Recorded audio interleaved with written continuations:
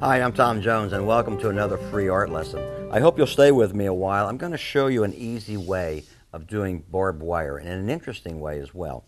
Let me get started right now. I want to take this particular area where I have some fence posts. I'm going to paint the fence post first, keep it real simple. I've got a little blue out there, I've got a little sienna, and a little bit of my quinacridone rose, and we'll do a little bit of a interesting fence area for you. I'll start out with some of a color. It doesn't matter what color you use really, but just start out with a little bit of fresh color. I'll put a little green in there.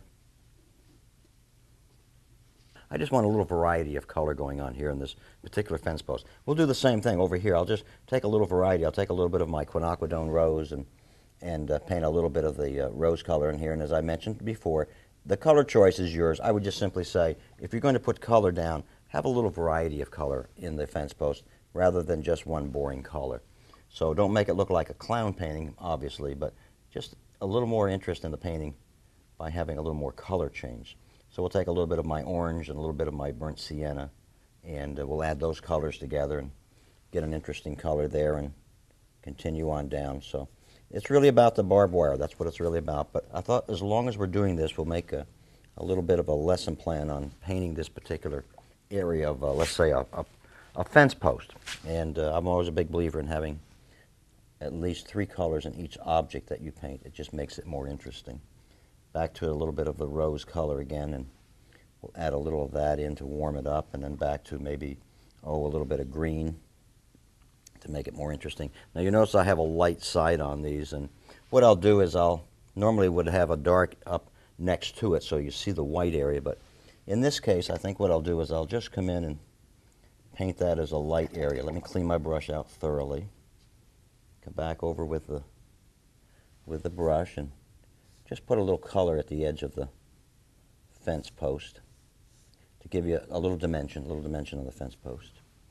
And then come down and do the same thing over on, let's say, this side of the fence post. And that's, again, the fence post was not the lesson plan, but it's part of the overall package.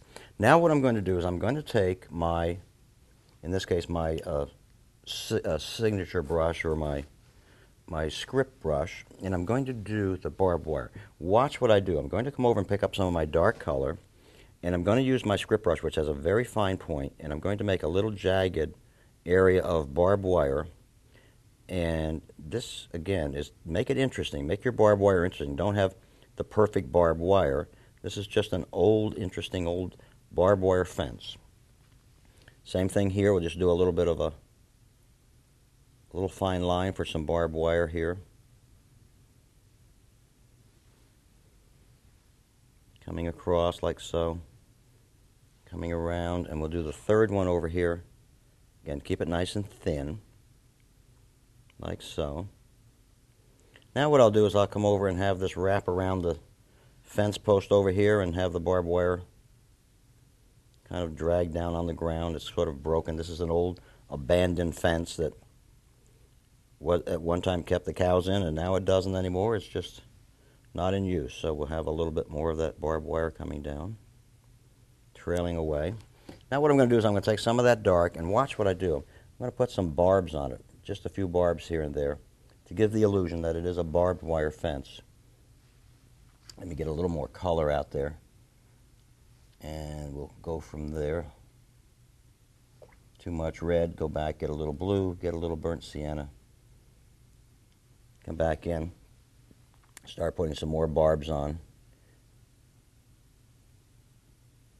Just a few here and there. Gives you the illusion that there's an interesting old broken down barbed wire fence. And then we'll have a little added touch to it at the bottom and show you what we can do with that. Again, just a few areas of barbed wire.